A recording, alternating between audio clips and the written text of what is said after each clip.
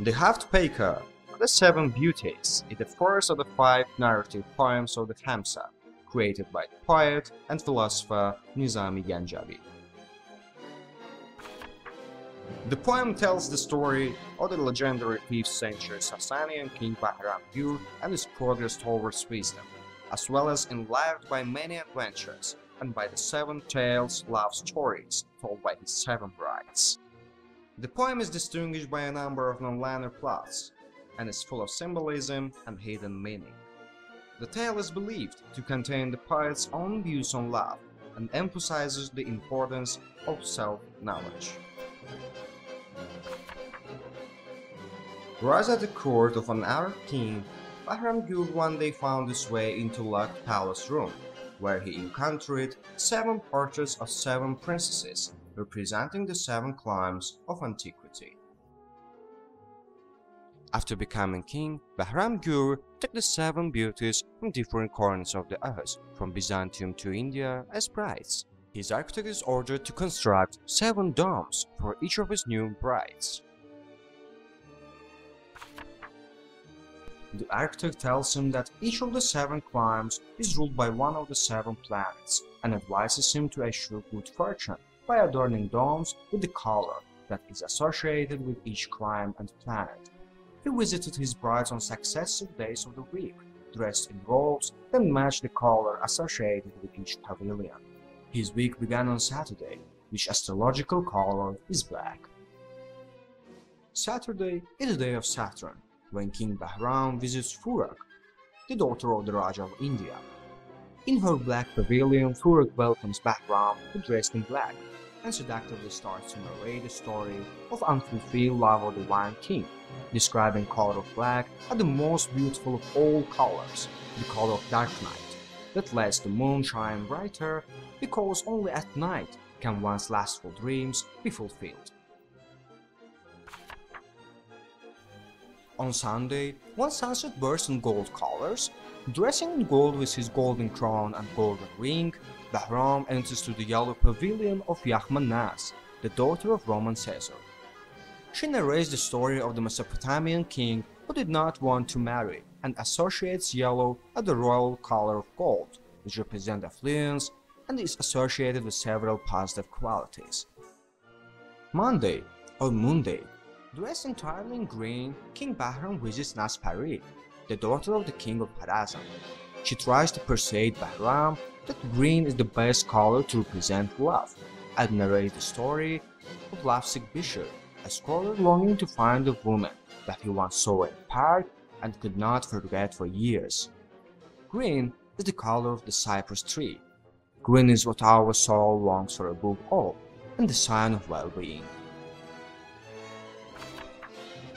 Red Planet Mars, the story which is the heart of the poem, narrated on Tuesday by Nasrin Nush, the daughter of the king of the Slavs.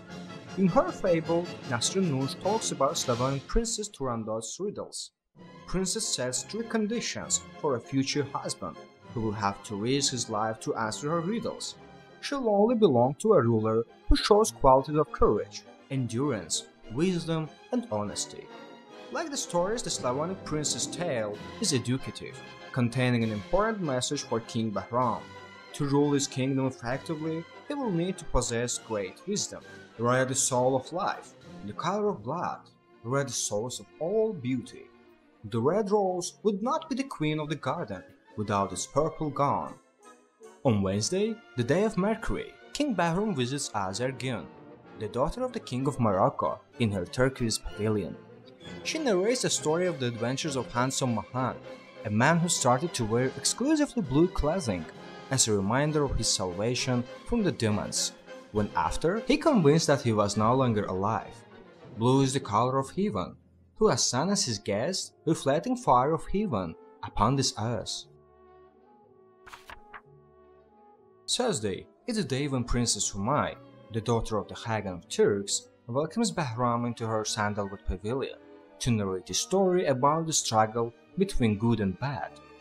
King chose his garments and his cope the color of sandalwood and moved to his colored palaces. Diroste is a beautiful Iranian princess from the house of Keykavus.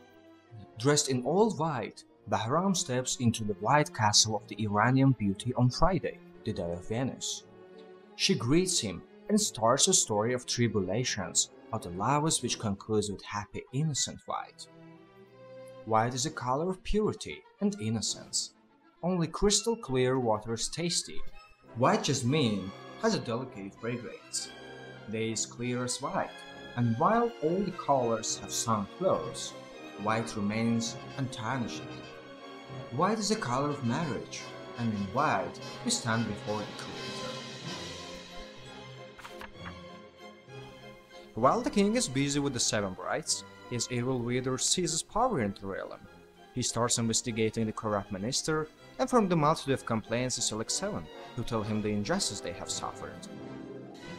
The minister is subsequently put to death, and Bahram Gur restores justice as well as orders the 7 pleasure domes to be converted to fire temples for the pleasure of God. Bahram then goes hunting for the last time, but mysteriously disappears.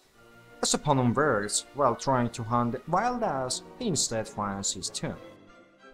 In this poem, colors used to represent 7 stages of love of the Sufi tradition, and the evolution from black to white, from the most lasting and simple feeling to the purest form. The Seven Beauties poem by NIZAMI GANJAVI contains examples of the symbols of Eastern wisdom and poetic eloquence. It's also one of the rare instances of early multiculturalism, whose timeless and geographical reach has influenced countless generations. NIZAMI was one of the earliest advocates of multiculturalism and gender equality, the ideas that were far ahead of his time.